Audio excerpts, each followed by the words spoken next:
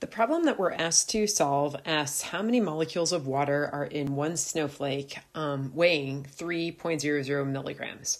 All right, the very first thing that you're told to do is, well, you're asked, what conversion factors do you need? So I think even before you decide what conversion factors you need, you probably should consider what you have to start with. And so if we just kind of scan through the problem, it says how many molecules. And so molecules is our question mark. We're trying to find that. And it asks are in one snowflake, and the snowflake weighs 3.00 milligrams. So this is our actual start. All right, so if we have 3 milligrams, so we want to get, let's just diagram this out. We want to get from milligrams of water, and we want to try to get to molecules of water. So once we consider our start and then where we want to end, we can figure out what conversion factors we need. So I'm just going to write down my conversion factors, or get ready to write my conversion factors. Okay, so if I'm in milligrams, right? And that's not a useful unit for me or for you.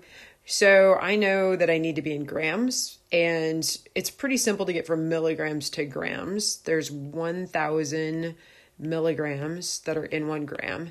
And if that is tricky for you, that's okay. Just know that you might have to look up those units to figure out how to get from a unit that is less well known to one that you can work with, and it's perfectly fine to look that up.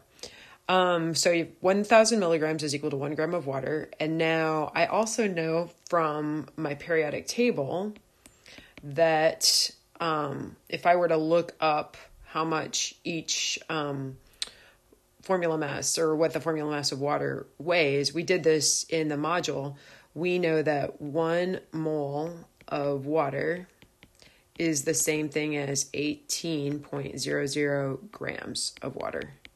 They're one and the same thing.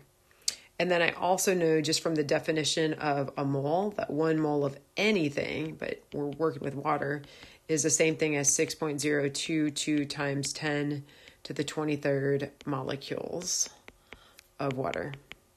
So these are all the conversion factors that I know. So this one came from the periodic table, and this one comes from just a definition of mole. All right, so now that we've got those, now we go back to what our starting point is, and our starting point was 3.00 milligrams of water. So I need a conversion factor that has both milligrams and a unit that I'm trying to get to in it. And the only conversion factor that does that is this one right here. So I'm going to use that, and I want to get rid of milligrams. So that means that I have to put the 1,000 milligrams on the bottom so that it'll cancel out, and then 1 gram of water goes on top. So notice that's the nice part about a conversion factor. You can just move it around so that it does what you need it to do. So now if I were to stop here, I would have to take 3 divided by 1,000, and that would give me 0.003. I'm going to tack on sig figs just for the fun of it, and that's grams of water. All right, but now again, this doesn't get me to where I need to go.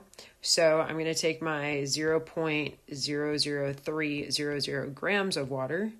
And the next thing that I want to do is find a conversion factor that has grams in it, but gets me moving towards molecules. And so that takes us to the next conversion factor, which is right here. And that is that 1 mole is the same thing as 18 grams. So again, I'm in units of grams, so that means I need to put grams diagonal to it to cancel it out. 18 grams will go on the bottom, 1 mole of water goes on top. And if I do just this step, I'm going to take my 0.00300, divide it by 18, and I'm going to use scientific notation now. I'm going to get 1.67 times 10 to the negative 1234. -4, and that's moles of H2O. Now, typically you don't want to do your sig figs as you go, but we're going to do that. Don't tell on me. All right, so now as I move this up, I'm in units of moles, and that's not where I want to be. I want to figure out molecules. So this becomes my start point. So I'm just going to bring 1.67 times 10 to the negative fourth moles of water down here. I'm going to multiply a conversion factor. The only conversion factor I have left is this one right here. I'm going to switch to green, which might not be great if you have color blindness, but that's this one right here. All right, so again, I need to get rid of moles. So that means that I put moles on the bottom, 1 mole of H2O, and on top goes 6.022 times 10 to the 23rd, and that's molecules of water. And I'm going to put my equal sign.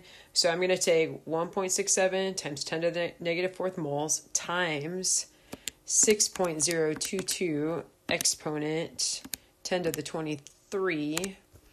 And that gives me 1.00 times 10 to the 20th molecules of water.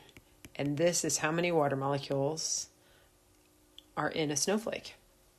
Cool.